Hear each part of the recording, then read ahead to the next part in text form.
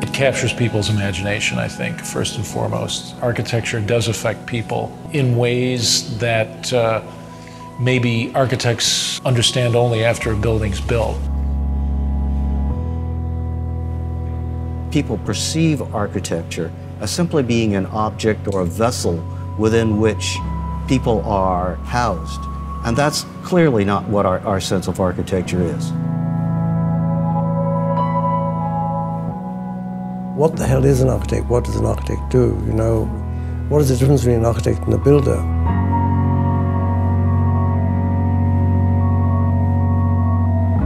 We concretize the world. We take human activities and we make manifest the physical structures that accommodate all manner of human activity.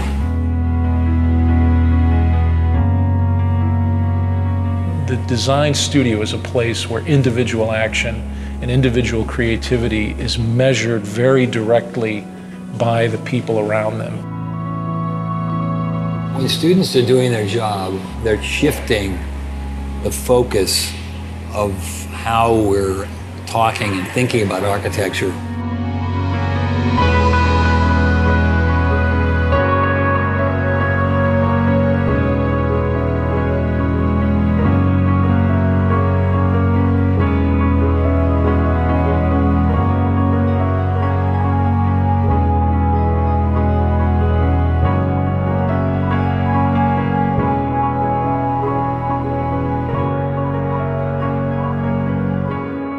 Before you kind of come to architecture school, you sort of have this idea about objects and things like that, and then once you get here, it becomes all about space and, you know, all about occupation. People sort of see a lot, you know, architecture sort of sculpturally, and there's a point at which you stop dealing with objects, you know, sort of things to stare at, and you start dealing with occupation.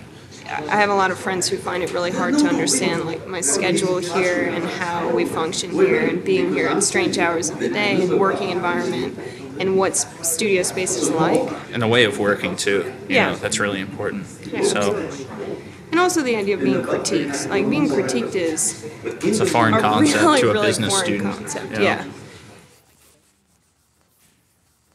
The design studio is a place where students have to perform on their own. They have to create something from their own imagination. They have to create something in response to a set of problems that are either given to them or they have to even invent the problem.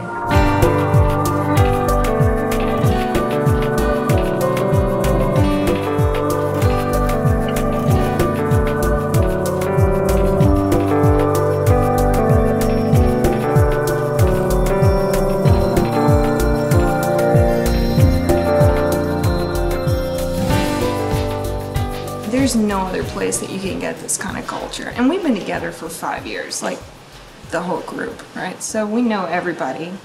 Everybody knows everything. It's like a second home. It's like a second community of people who are all struggling with the same questions. Now, when I worked at home, there was so much lacking in the projects. There's nobody to bounce things off of. The inspiration is at a minimum when you're on your own.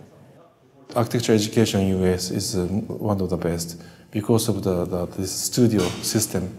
Always students hang around their own studio and talking, learning from others. That is the most important space for the education of architecture. It's like they were hating on Robert Moses because he's so insensitive and he tore down neighborhoods and this, that, and the other. It's like, you know what? Get in a car, drive on the West Side Highway, take the Triborough Bridge into Manhattan. And then you will understand what he was trying to do. That visual procession in the automobile, spectacular. No. It is spectacular. You're thinking about it now because oh yeah, of course. Now we sit in traffic and we look at it. But back then, like, the city had to make that transformation. The great thing about architecture schools is it still takes place in a kind of space where people discuss the work together in a kind of both a personal way, a one-on-one way, and in a very public way. Ultimately, there's a kind of arena. There's a public arena where the work is discussed, where students can present themselves personally to other people and show that they have a stake in the work and what they really think about the work. And that's extremely important, I think, to the development of an architectural project, because that's ultimately how architecture at certain points is really developed in the real world. And it's both an important lesson, but it's also a way in which, you know, through that kind of intensely personal and human contact, that the work gets better.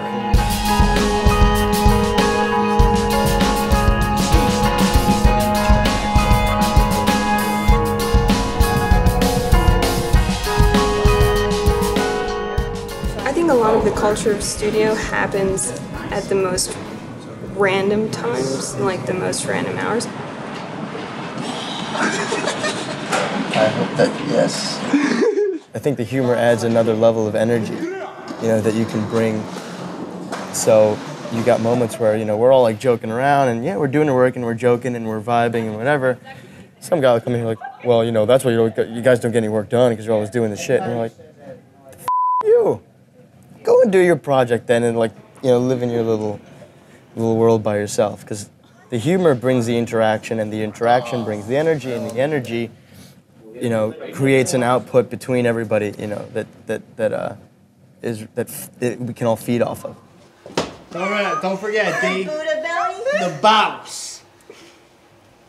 Everyone stays late, everyone's hanging out and smoking cigarettes and drinking a lot of coffee and not really necessarily at your desk drawing or whatever. Architecture school is a really strange, specific environment. You can't possibly put that much work into something, like hours and hours on, you know, one drawing or whatever, and make it be productive. You know, you could tell an architect that it's due tomorrow and they'll put in the 12 hours and it might actually look the same as if they spent a whole week on it, you know? I should have gone home earlier than I did because I just like every 5 minutes I would take a little bit of glue and put it somewhere and then stop and figure out what the hell it is that I just did and then start over again, so. I have this like terrible thing that happens to me that I call the design high, where I can't fall asleep because I can't stop thinking about my project. And it's like I get home and the whole walk home I'm exhausted. And as soon as I like brush my teeth and wash my face and get into bed, I need to go back to studio. Your health is kind of put on hold to make room for your ideas. Architects are masochists in some ways. You're in there to all hours of the night. You're cutting yourself at 3 o'clock in the morning. You're rushing to the hospital to get stitched. I mean, you're putting these models together that you're tearing apart and then putting them together again. And then you're going through this iterative process of evaluation that is incredibly personal, but yet also very public. And you're constantly putting yourself on display, opening yourself up to attack and criticism. I mean, it's intense. Why would you subject yourself to that and put yourself through that if you didn't love it?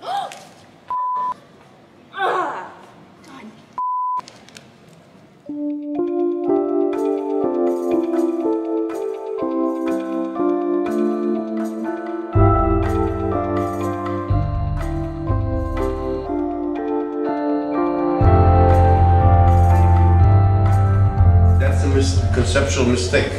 A structural system does not separate between each unit. Usually the span of structure encompasses 3 or 4 units, or maybe more. Well, I understand, but I don't see why that has to necessarily be the case, especially. It necessarily be this case. It has to be this case.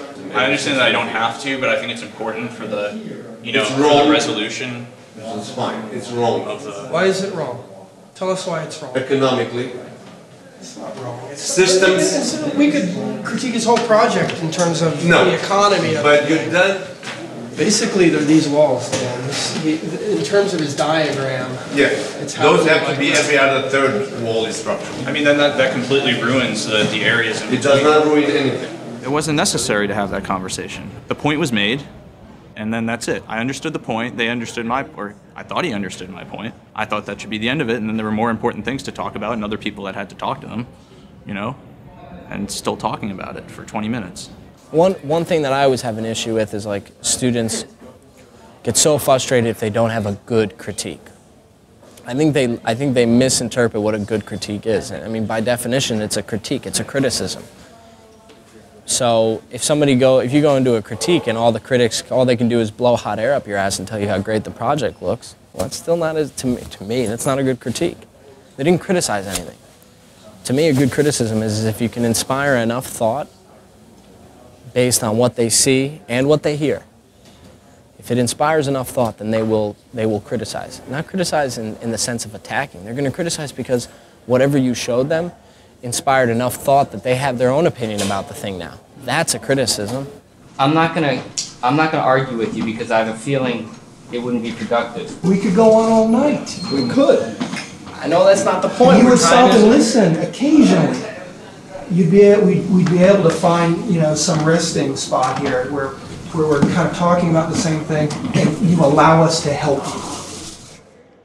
The other thing I think that is sometimes very negative is the idea that the student should be trained to do a sales pitch in this jury process. I mean, I think that really probably the student should at first be silent, you know, and the jurors should really start to ask questions about the drawings and try to understand the project in a more Socratic way, you know, rather than this sales pitch followed by criticism. If you're a smart architecture student, you're listening very closely because you're not only interested in how that work is coming out of you, but also how other people are seeing it.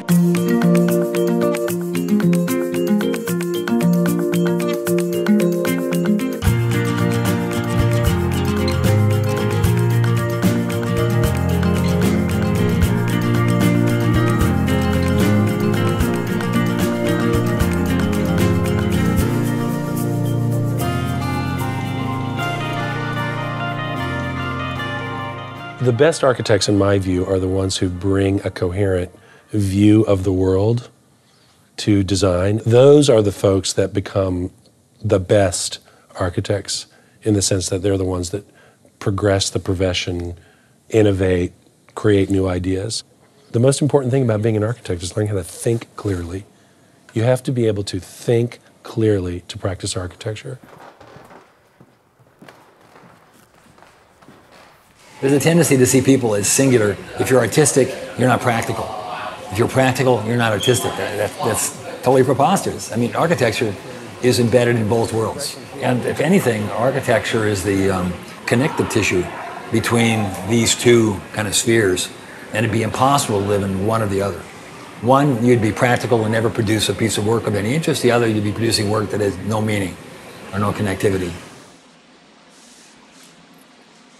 I think design requires a certain kind of smartness that holds those schizophrenic views simultaneously in one's thinking. Even as a young person, you know whether you can do that.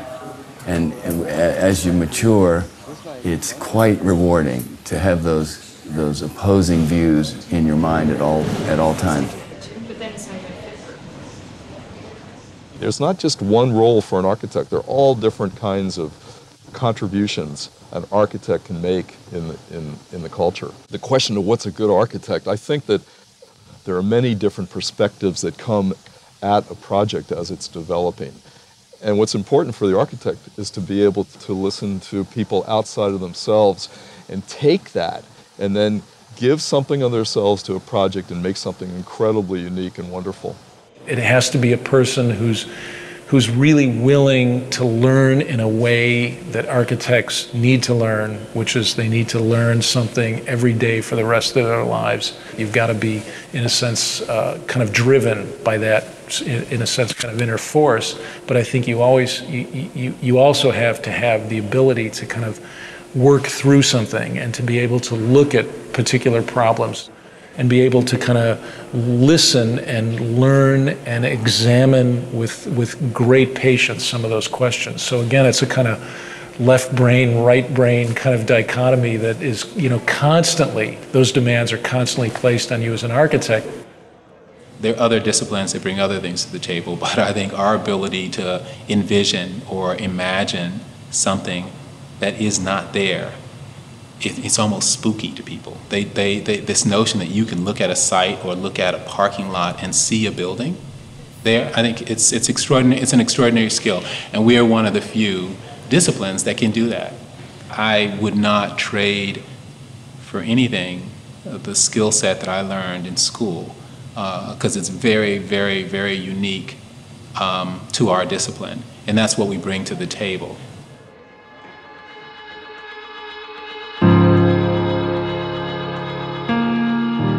I don't believe schools of architecture, either historically or today, have particularly prepared young architects for the realities of architectural practice. Again, referring to this notion of a safe space where one can fail, where one can push the envelope in a sense. I think the academy always needs to be that. In a certain sense, you're a bit freer of the constraints of the real world. We need to understand that those constraints also have to be brought into the academy so students can begin dealing with them and dealing with them in an inventive and creative way. I think the academy should be a kind of idealized space, but it also has to be a kind of laboratory, a testing ground for the real world. And I don't think we're so good with the latter. I mean, we are still that ivory tower. Sometimes I think we lose a little bit of the reality of what our job is and what our profession is really about. I think people really forget the reality of what it's going to be like to be working as professionals. Architecture school is really unique because it's probably the only time that many of architecture students get to work on their own projects, because after that architecture is basically a service industry. I think that the profession is a lot different from the education in that you never work alone. It's hard to design an entire building by yourself. There's always other people that you have to network with or design with or consult. That collaboration is not usually present in school, which is a good thing and a bad thing, because during school you're trying to develop your own sort of way of working. You're very fast and you're only predicting what I'm going to say. Their education is not preparing them to become kind of architects in the full sense of the word architect, being both poets and practitioners. They are wonderful, they're talented, they're smart. The tragedy is that the students are not sufficiently prepared to be independent thinkers. They either function at the poetic level or they function at the pragmatic level. The two shall never meet. So we have to kind of help them put those two together. Do like a series of overlays where you'd start to see like if there's different spaces like this, how they would interact. So the walls are they're retaining walls. They're retaining earth. They're retaining memories. It's like an earthwork, yeah. But like if you give me a word like that, we can respond to it. Right? Let me ask you this: why are they working just to put these things? They're making things. Yeah. Right, and they're making things because they want to create something of value, right? Mm-hmm. Why do they just want to put it in storage? Do I think I might not be an architect? Sure. The likelihood that I work in an office after I graduate is pretty high, though. I don't think that people have to be stuck there for like 3 years and then get their license and then they do their own stuff. I want to start doing my own stuff and work in an office. I look forward to seeing what's going to happen. I'm excited to see what my signature ends up being. I want to teach and I want to write and I want to work for a firm that will let me do all of these things. I want to get some experience in a larger firm to see how they work and see how they operate. Do that, and then hopefully the long-term goal is to, start my own practice. The remarkable thing to me is how optimistic students of architecture are, how they sustain that optimism. And again, it's almost a bit like an actor or actress, that they still cherish that belief that they're going to break out of the chorus line in some way, even though the reality, as it is on Broadway, is very, very different. In part, it could be how they very quickly imbibe this notion of the star architect and this belief that, against all odds, that they might be able to make it. Well, today I think a lot of people, when they think of architecture, they think of architects. They think of the handful of brand name architects that they might have heard of, which to me is rather limiting. People only know Frank Gehry, I mean, there's other architects out there that are doing better work, greater work, more important work than Gehry. The problem is that the way we teach architecture right now is we sort of train everybody to do that exact same thing. the whole sort of pedagogical model right now is around creating the next generation of star architects. That's actually a flawed model. For many years, everyone wanted to be like Frank Gehry. They wanted to create great sculptures in the landscape. Whether those sculptures worked or not was largely irrelevant. The ability to use aerospace engineering to come up with forms that hadn't been built before was considered to be a primary task of someone coming out of school. That's over. That's over.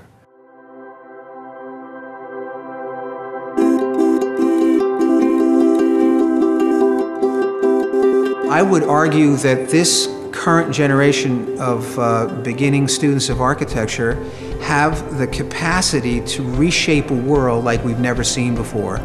And they need to have access to as much technology and as much discourse, meaningful discourse surrounding these techniques and these tools so that they're fully prepared to go out into the world in the future to do something positive and productive.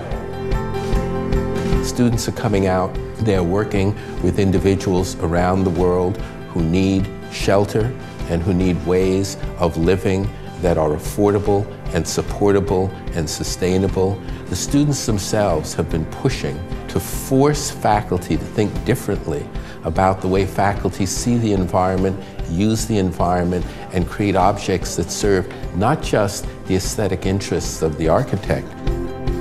It's fundamentally an optimistic profession.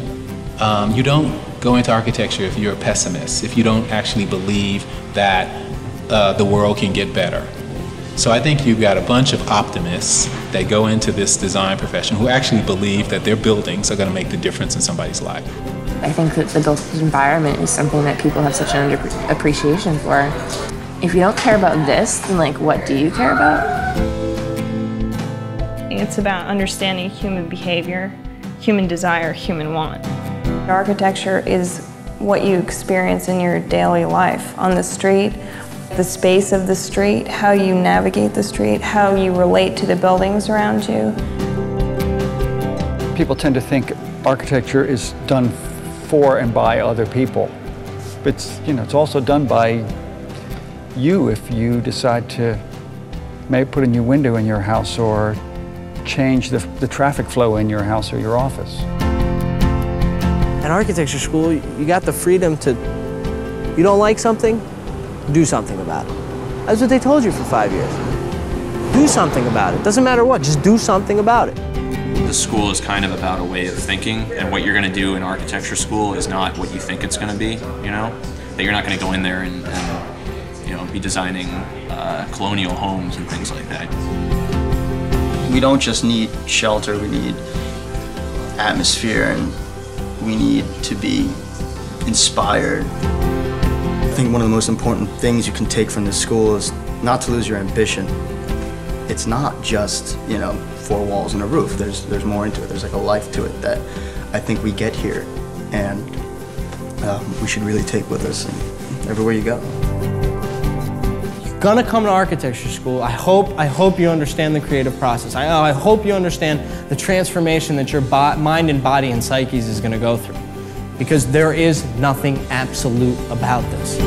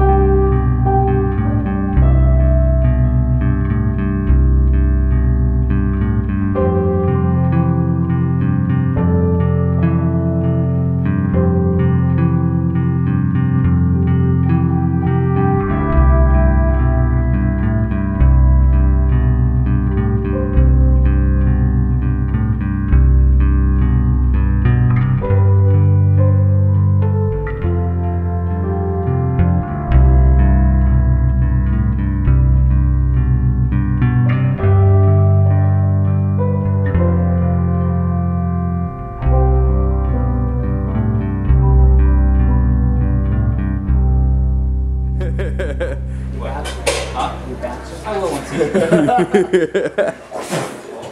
do you think about that, Mr. Doc Boy? Yeah, making a movie, huh? Right. Yeah, sure you are.